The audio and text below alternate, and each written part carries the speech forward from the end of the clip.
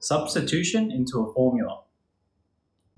So a formula is just a rule or an equation containing two or more pronumerals, one of which is the subject of an equation, and the subject is the one that's by itself, and it might look something like this: E equals mc squared, where here E is the subject of this formula, and we have three pronumerals, and if we know the value of two of them, we can find the other one.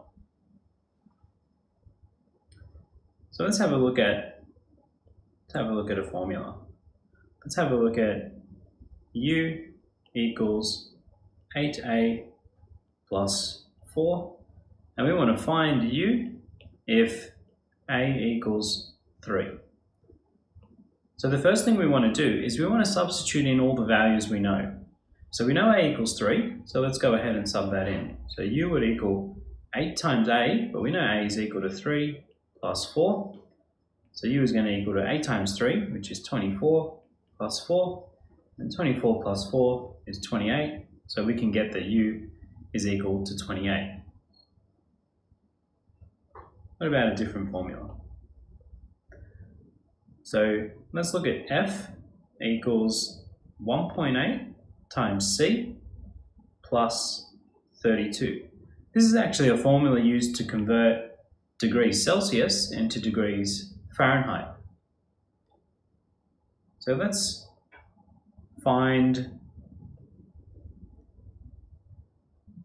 F if C is 34 degrees Celsius. So we're going to go ahead and sub what we know into the formula. We don't know F. 1.8 times C, well, we know C is 34, and we got the plus 32.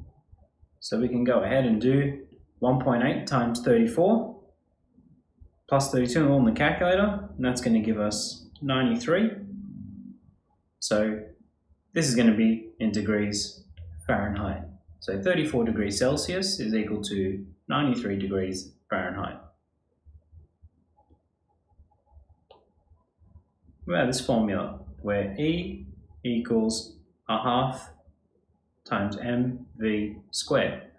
This is actually a formula used for kinetic energy, where E is energy, m is mass of something, and v is the velocity, which is kind of like another word for speed.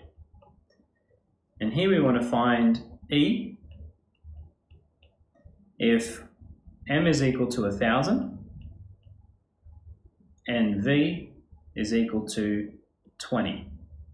So m is actually measured in kilograms and v is measured in meters per second, and E would actually give us an energy in joules. We don't have to know all this to plug in the numbers into the formula, but just providing you with some context. Let's go ahead and find E. So put in everything we know, so it's 1/2 times m, we know m is 1,000, times v squared, so we know v is 20, so it's 20 squared. So E would equal 1/2 times 1,000 times 20 squared, well 20 squared is 400.